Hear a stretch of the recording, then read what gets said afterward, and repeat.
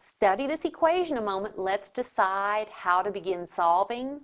We have no fractions, no parentheses. Do we have any like terms on either side of the equation? The answer is yes. These two terms are like terms.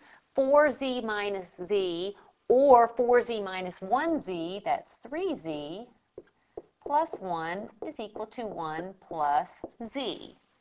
Now let's move variable terms to one side, numbers or constants to the other side. I'll subtract z from both sides. So here's my left side, I'll subtract z. Here's my right side, I'll also subtract z.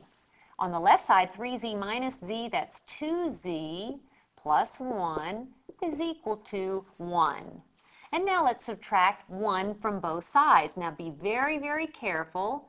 Here's my left side, I'm subtracting 1.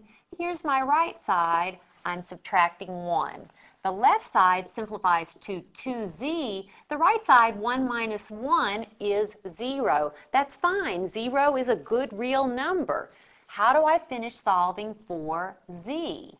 Just as usual, we'll divide both sides by the coefficient of z, which is 2. So the left side becomes z. The right side, what is 0 divided by 2? 0 divided by 2 is 0. So this equation does have a solution. The solution is 0. You can check by replacing z with 0 here, here, and here, and seeing that a true statement results.